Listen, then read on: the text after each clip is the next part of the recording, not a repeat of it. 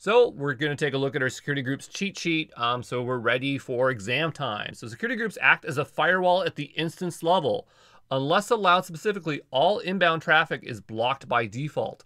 All outbound traffic from the instance is allowed by default.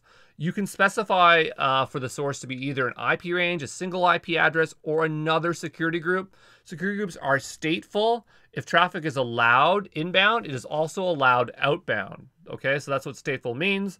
Any changes to your security group will take effect immediately. EC2 instances can belong to multiple security groups. Security groups can contain multiple EC2 instances. You cannot block a specific IP address with security groups. For this, we need to use NACLs, right? So again, it's allow by default. Everything's deny and you're only allowing things, okay? You can have up to 10,000 security groups per region. Default is 2,500. You can have 60 inbound and 60 outbound rules per security group, and you can have 16 security groups associated to that ENI. Default is 5, and I can see that I added an extra 0 there, so don't worry. When you print out your security, the security groups cheat sheet, it will be all correct, okay?